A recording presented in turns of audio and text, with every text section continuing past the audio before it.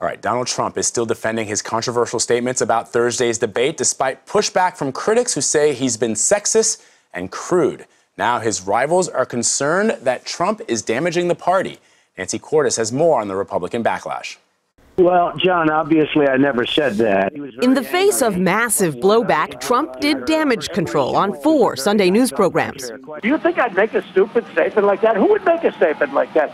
Only a sick person would even think about it. I've had such an amazing relationship with women in business. Trump was trying to explain why he said this on CNN about Fox News host and GOP debate moderator Megyn Kelly. He starts asking me all sorts of ridiculous questions, and, you know, you could see there was blood coming out of her eyes, blood coming out of her wherever. He was steamed about a question Kelly asked him in Cleveland last week. You've called women you don't like fat pigs, dogs, slobs. What I say, and oftentimes it's fun, it's kidding, we have a good time. What I say is what I say. Afterwards, the real estate mogul unleashed a stream of harsh tweets about Kelly, sharing one comment from someone who called her a bimbo. The tirade prompted his longtime political advisor, Roger Stone, to resign, saying provocative media fights have overwhelmed your core message. I can no longer remain involved in your campaign. Trump's top opponents said he's hurting the party. Do we want to win? Do we want to insult 53% of all voters? Mr. Trump ought to apologize. The kind of rhetoric we've heard of late from Mr. Trump just is not appropriate in the presidential election. Carly Fiorina, the only woman in the GOP race, weighed in on Face the Nation. I think women of all kinds are really sort of horrified by this. And Kelly said her questions were meant to probe every candidate's weaknesses. If you can't get past me, how are you going to handle Vladimir Putin? Nancy Cordes joins us now from Washington. Nancy, Donald Trump is making a lot of media appearances. He's all over social media. Is he helping himself or digging a deeper hole? I'd say definitely digging a deeper hole, Vlad, because not only has he said he has nothing to apologize for, but he continues to make these crude comments, not just about Megyn Kelly, but about a host of other people who have criticized him for those comments.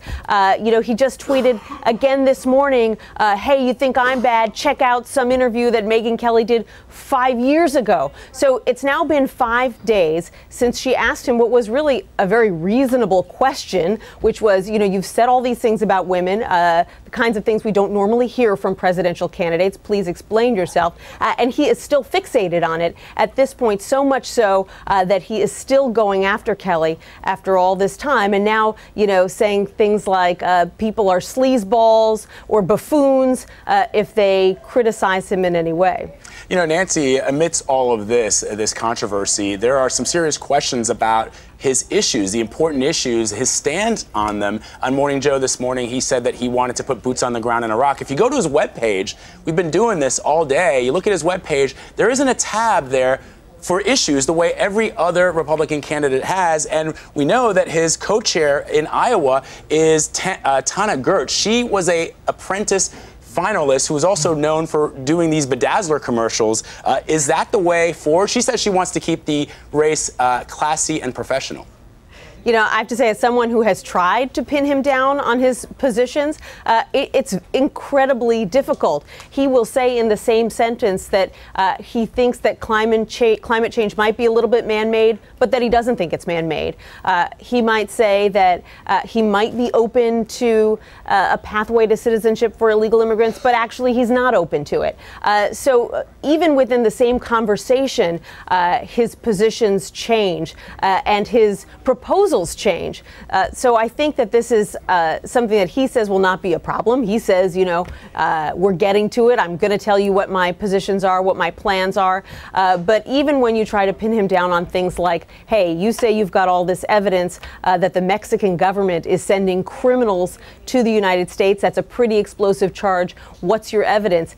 He'll always say, oh, well, I've got it. I've been told it. I'm going to show it to you later. But it never appears. Nancy Cordes in Washington. Nancy, thank you so much. You're welcome.